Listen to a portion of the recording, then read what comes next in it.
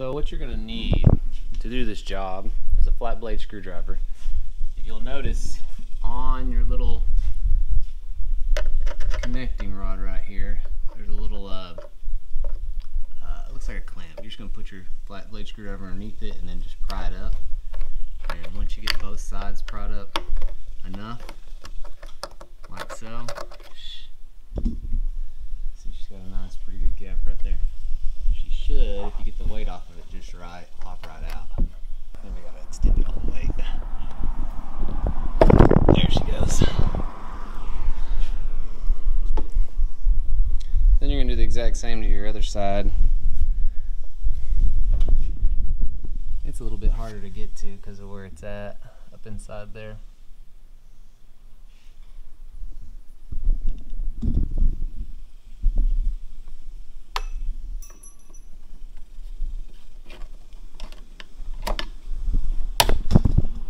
Just like that.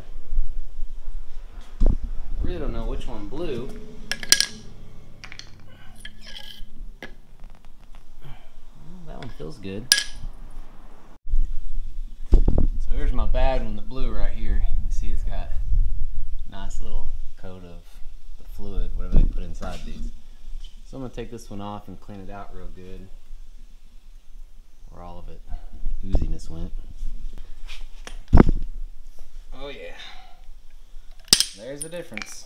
This one here collapses just by pushing on it and it don't come back. This one here, I can't even get this one to collapse.